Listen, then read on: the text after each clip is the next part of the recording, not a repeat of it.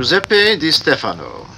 This evening, Harold Rosenthal presents some impressions of the popular Italian tenor. Vito mare quanto è bello, spira tanto sentimento, come tu a chi tiene mente, acetate falso mar. Guarda qua chi stu giardino, si esti giura arancia, che lo profuma così fino, dinto cuore se ne va. E tu dici guarda Dio, dai lontana da sto cuore, dalla terra dell'amore, che ti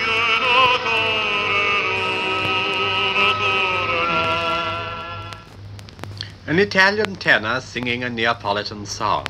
What visions does that kind of voice conjure up? Warm Mediterranean sunshine, sky-blue seas, and all the romance of southern Italy. Perhaps it's no accident that Giuseppe Di Stefano's voice is so suited to this kind of music, for he was born 36 years ago in the town of Catania in the island of Sicily, which is almost as far south as an Italian can get. Unlike many singers, Di Stefano didn't come from a musical family, nor did he have any childhood ambitions to become a singer. His father was a professional soldier, and his mother came from a well-known Sicilian family. The young Giuseppe went to the local Jesuit seminary, where he was considered a brilliant pupil. One of his closest friends at the seminary was a law student, who was also a great opera enthusiast. One day he heard Di Stefano singing a folk song, and was so excited by the natural beauty of his voice that he urged him to take up a singing career. Perhaps the song he heard him sing was the popular Abballati. E abballati, femminischiette marità, e su un abballati buono non ve canto e non ve sono. E abballati, femminischiette marità, e su un abballati buono non ve canto e non ve sono. Sciù, sciù, sciù, quante femmine chi ci su, cinne quattro scavatati, li facemo qui patati, cinne quattro ammaccatetti, li facemo qui pisetti. Sciù, sciù, sciù, quante femmine chi ci su, cinne quattro scavatati, li facemo qui patati, cinne quattro ammaccatetti, li facemo qui pisetti.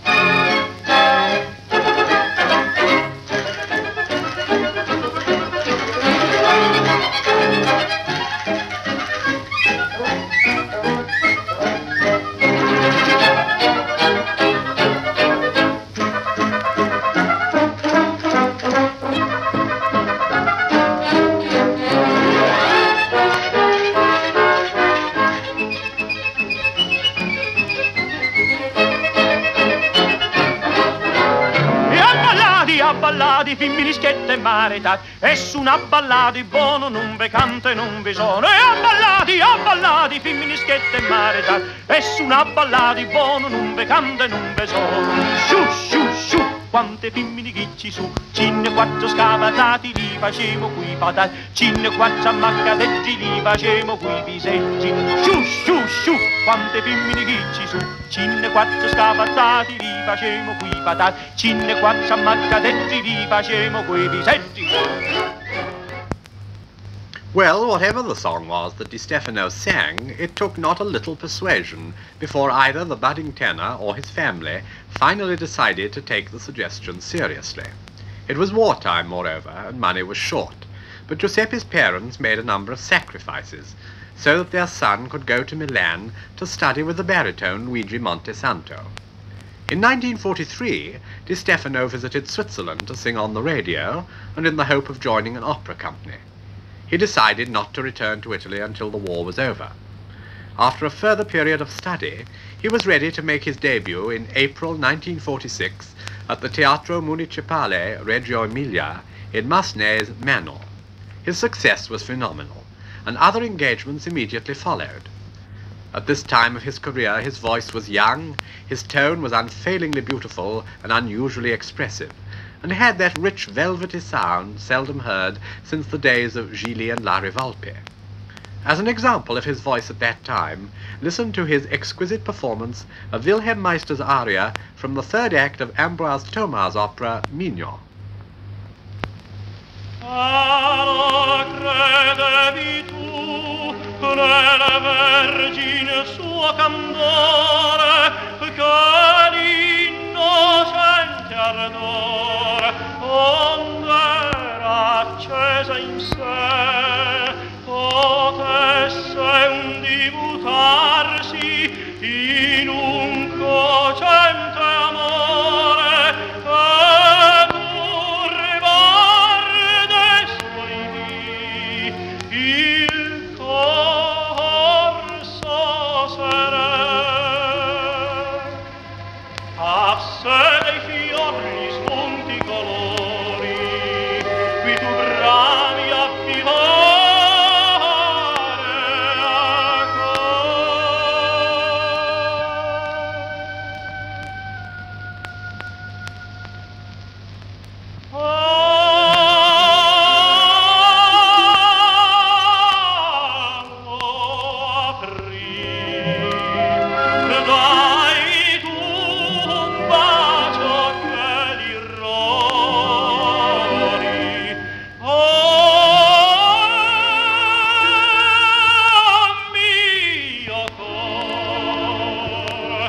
dai tu un sospiro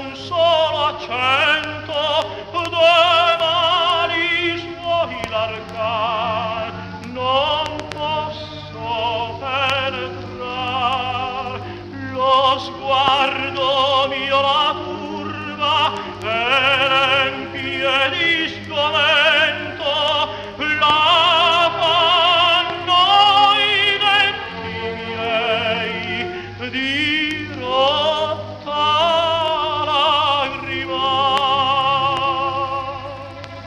A sé dei fiori spunti colori, qui tu brami a vivere.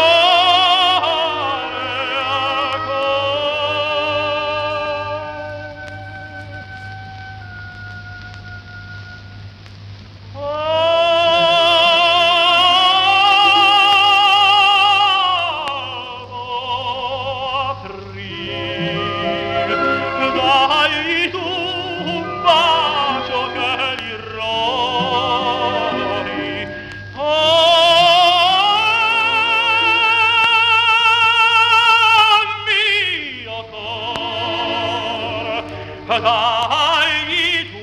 un sospiro,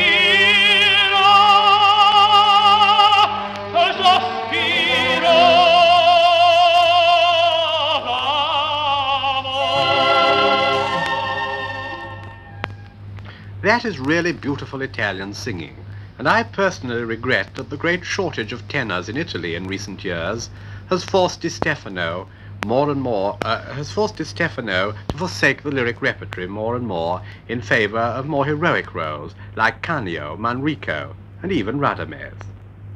By 1948, Di Stefano's success in Europe had procured him an engagement at the Metropolitan Opera in New York, where he made his debut as the Duke in Rigoletto. Descriptions of that event read rather like accounts of what happens when teenagers foregather to listen to their favorite rock and roll exponents. Arias were interrupted in the middle with cries of bravo, and one excited listener was heard to shout, "Boy, you're a natural." The critics were kind, and it was noted that the new tenor was free from the many vices of less gifted singers, such as an overuse of portamento, and a love of holding on to top notes in order to elicit applause. He also displayed a fine rhythmic sense. These attributes were brought to the notice of Toscanini, who engaged him to sing in a performance of the Verdi Requiem in 1951, a performance that was fortunately recorded. Here is the tenor in the Ingemisco, in which his beautiful singing and covered tone are again reminiscent of the young Gigli. Ingemisco tanto arrogus, culpa rubero